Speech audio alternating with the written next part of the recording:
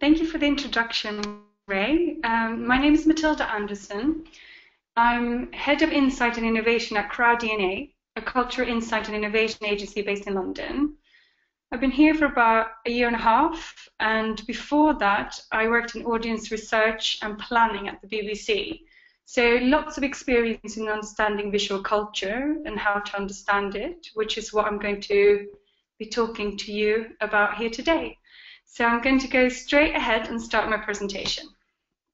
Humans have obviously been creating images since the dawn of time, yet in the last 12 months, more images were produced than all previous images combined so far. And I think that's why it's so important to really start thinking about how we can understand this new type of visual culture that is emerging.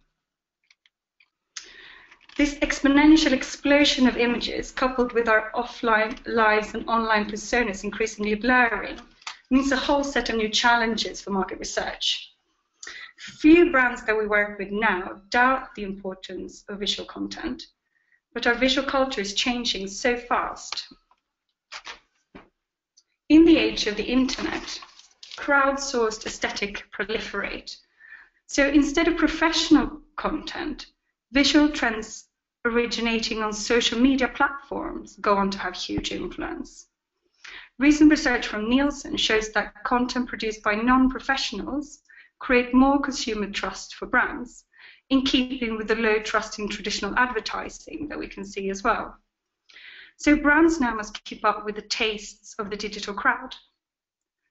The type of images produced for new platforms are made by amateurs and bear all the hallmarks of the untrained eye: heavily saturated colors, overexposure, lens flare, and even pixelation. In the hands of the people, technologies are being used to produce images in ways they were not designed for, with unexpected glitchy results. We are, in fact, beginning to see ourselves through the eyes of our new technologies. And talking about seeing, 40% of the most frequent gamers say they will be likely to purchase their own VR headset within the next year, showing VR is finally here for us to enjoy. But it's not just about people wearing headsets. These blurring boundaries between our online and offline worlds are even influence how we communicate. Technology is believed to be rewiring our brains and changing the way we process, navigate, and think about the world. Attention spans have been significantly reduced, while our ability to multitask has risen.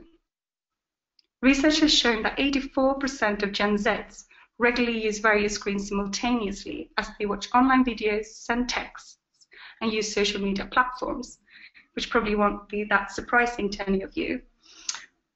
But what all of this means, and that's the important thing, is that we've established new and agile ways of communicating.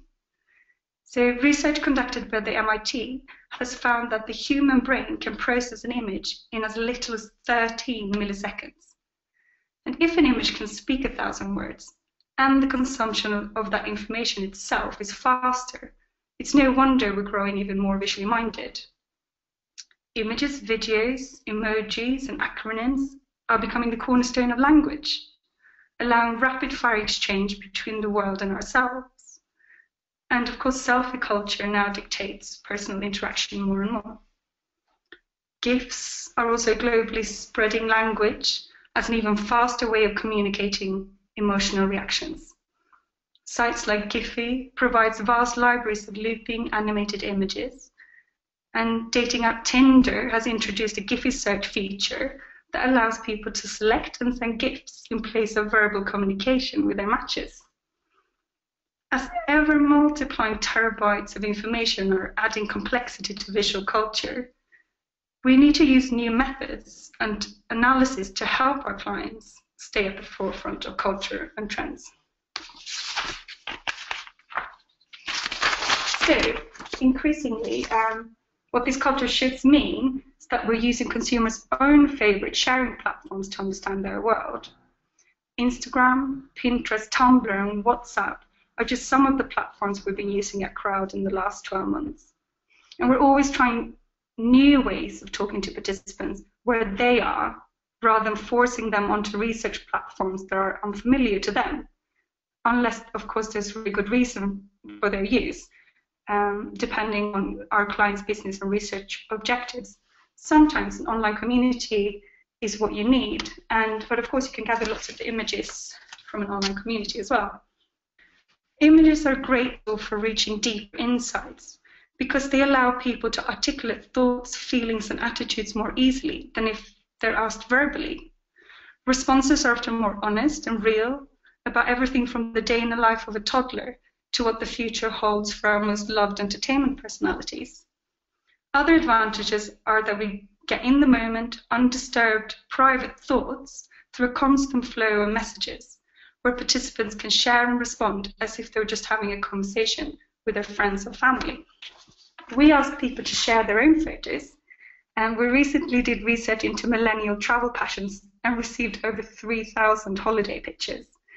Or we set participants up to do a photo task, send them away on a little mission.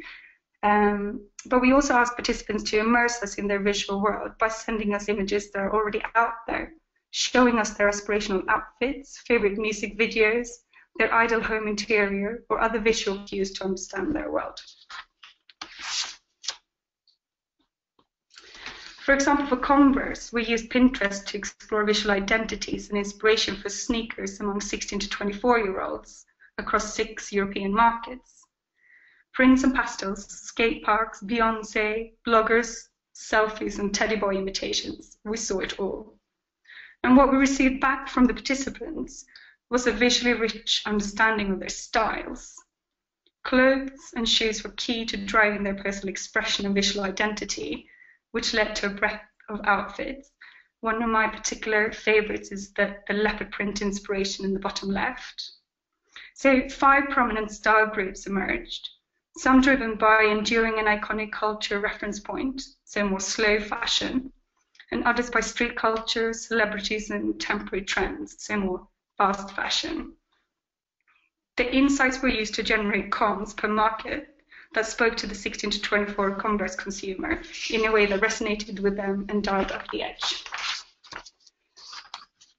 In a global project for Viacom International, we were understanding the often forgotten Generation X, once known as the slacker generation, but now no more, according to our research. So rather than asking Generation X all over the world what family means to them, what home means, what work means, we asked them to send us images that represent these areas of their lives. So these are images from our participants in Thailand. So you can see quite aspirational images of Thai design and art, but also national symbols of what Thailand means as a home. Quite different from our UK sample that we're sending images of cups of teas and quite proud images of home cooking. But of course, images are not replacing other qualitative methods. They're just adding to them. We tend to encourage our clients to use visual methodologies in combination with others. So like online diaries, depth interviews, in-home ethnos, anything to provide context and alternative hypotheses to explore. And so how do we make sense of all these images, sometimes up to 3,000 for one project? Well, it's important to have a framework for the analysis process. It provides a clear and relatively consistent way of analyzing visual data. And because visual analysis can sometimes be an abstract concept for our clients, it provides structure to conceptualize and to help them see the business value. Our framework takes a 3-step process. So first, we describe the symbolism and the theme of the image. Secondly, we consider the social identities of the maker, the subject, and the owner of the image. And finally, we map the context of the image. I'll give you an example of a recent project. So we looked at masculinity and coded different themes that we saw coming out. So in terms of masculinity, we looked at residual codes, which mean the image is communicating concept that's been around for a while. So in other words, it's been done to death. And in the context of masculinity, it's the demise of the lad culture that is residual. Dominant means a mainstream message or idea, something that's pretty widespread, and usually one that most players in the category are using. So, for example, normalizing metrosexuality is dominant within masculinity and advertising of masculinity, although some might argue that actually metrosexuality is becoming residual as well. Emergent codes are up and coming meanings and expressions. So in the context of masculinity, celebrating the myriad of interests and appearances and characteristics of the modern man, as for example can be seen in the recent Lynx advert, Find Your Magic. The way people communicate with visual language often reflects wider cultural shifts in society.